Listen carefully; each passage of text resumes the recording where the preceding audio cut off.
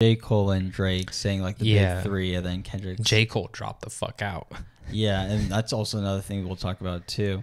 But Kendrick is like, no, it's just like there is no three. It's just me. Mm-hmm.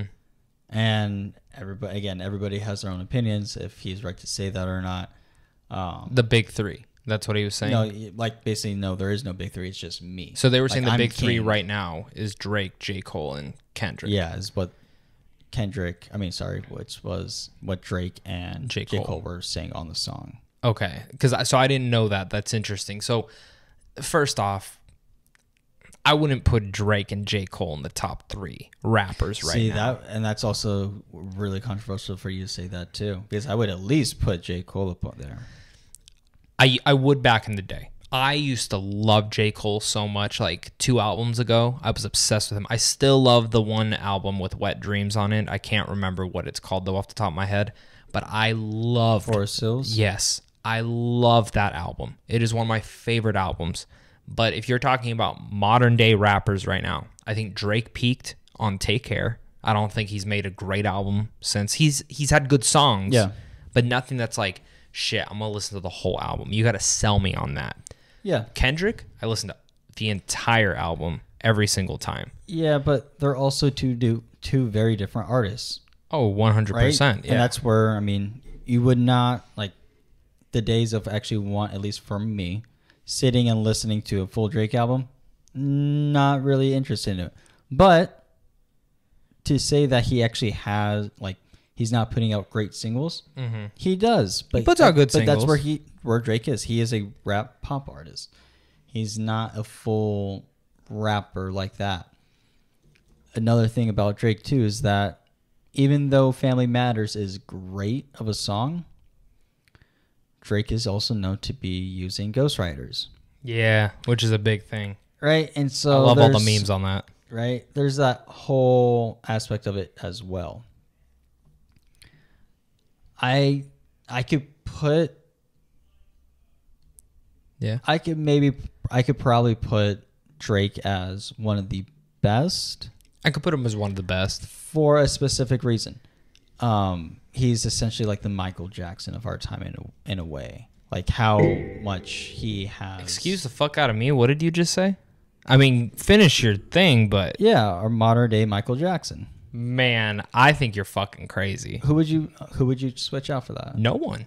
I don't think there is another Michael Jackson. No, I'm not saying that there ever is from his caliber, but to say a modern day, absolutely, because of just how much of a pop artist he is.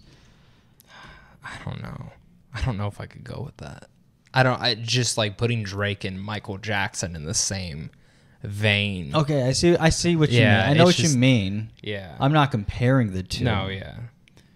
I'm just saying from, again, how like much... a cultural standpoint? Yes. Okay. That makes more sense. Yes. I can see that. I'm trying to still think of my big three to like knock out. I still go Kendrick. Like Kendrick is king. Yeah. I genuinely think so. I wanted to say Travis Scott. Like, I've never been the biggest fan of him, but I really liked Utopia. Like, if you ask me, who do you like more as an artist, Drake or Travis Scott, I listen to probably more Travis Scott than Drake. Mm-hmm. But Drake is producing more hits. The numbers don't lie. Yeah, I mean, you're not wrong. On the numbers, yeah, because that's what I'm saying. It all come... If we're looking at number-wise, top three, yeah, I think those three are the ones to say. As a personal preference, yeah, who would you say is the top three? And they have to be like currently working right now.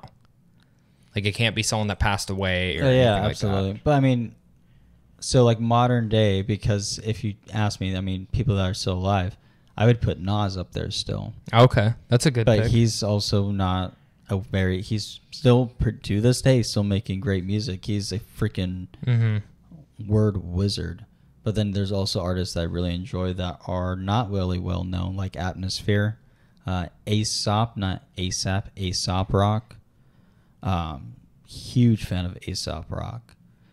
So there's a lot of rappers, I mean, I would say are better from a personal preference, but I mean, numbers don't lie kind of perspective. I would say that those three are accurate. Okay, fair enough. Modern day right now. Modern day, yeah. But what is my personal preference and which do I think is actually and from an unbiased standpoint, a better lyricist and rapper, I would say Kendrick. Yeah. Kendrick is. But I'm not saying that J. Cole isn't. No, and as I've kind of been going through, I would still keep J. Cole there. Even if I didn't love the last 2 albums of his, I would still keep him up there. And that's also another thing about J. Cole is that he's not creating super poppy songs. They're very heavy in the lyrics, and that's where I'm happy J. Cole. This article says J. Cole, a poet of the people.